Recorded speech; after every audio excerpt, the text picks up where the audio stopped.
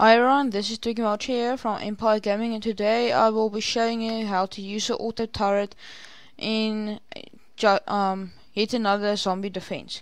So basically you say play, okay, so now what my first mistake was I thought, okay, I'm going into the next level and it will just start shooting. I was totally wrong. This thing is just it's like another person. So what you have to do is you have to purchase whichever gun you want. So I'm gonna go ahead and let's purchase assault rifle. Okay, let's say I purchase the assault rifle. Okay, so we'll just buy it here. Then we get the option to mount it.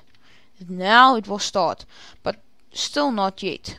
Still not quite. You still have to buy the ammo. So there you go, I bought 3 magazines.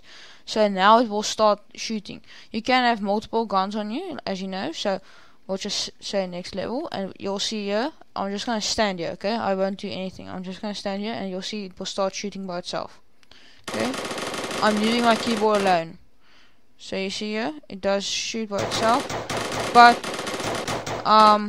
you'd have to defend it well, otherwise it will get destroyed. So as you see, it works quite well. It's very accurate, so I like it.